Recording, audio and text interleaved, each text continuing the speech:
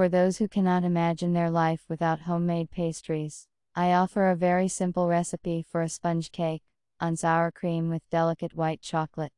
It's incredibly delicious and very beautiful. 1.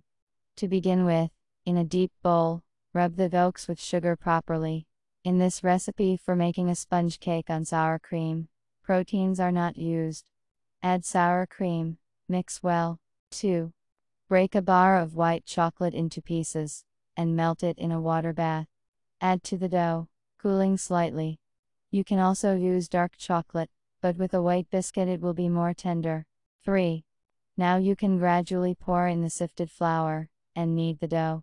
It will not be too liquid, but do not overdo it with flour. 4. Grease the mold with butter. If you will cut and smear the cake with cream, then take a more voluminous shape. In this case, a sponge cake on sour cream at home will only be covered with glaze. In a preheated 180-degree oven, send the mold. 5. Bake until golden brown and dry matte. Allow the biscuit to cool slightly, then carefully remove from the mold, and leave to cool completely. 6. You can use absolutely any glaze that you like. The simplest option is melted chocolate with butter. Mix everything thoroughly until smooth, and put it on top. 7.